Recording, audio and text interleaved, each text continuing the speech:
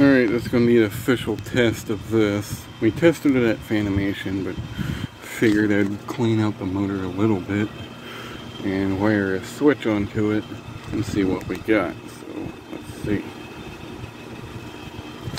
Of course, the knob falls off. Okay, one knob later. Let's see if we can do this. Here's high. I'll be damned, she runs. Medium. Whoa. What do we got? High again?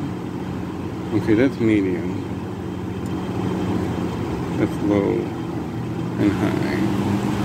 I got the wires mixed up, but hey, it runs. Runs pretty good. So yeah. Perfectly working P-23. What am I going to do with it? I have no idea.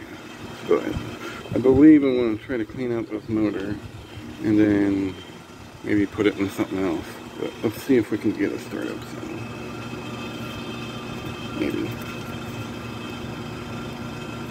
Come on, switch.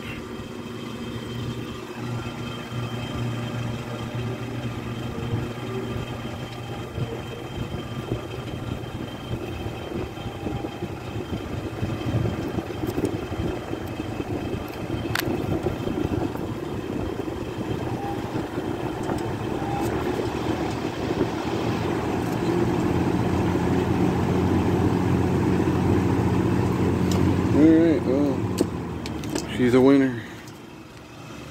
So, there you go.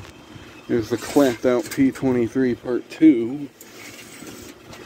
Hope you enjoyed, and thank you for watching.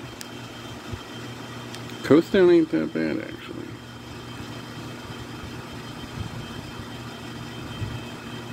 Oh, and the model sticker was still there. I think I took it off and put it somewhere else.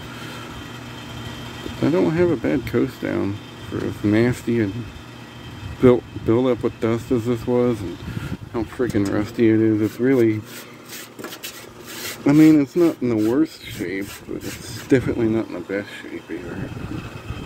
This side's all dented in, all the freaking grill pieces are broke off. But yeah.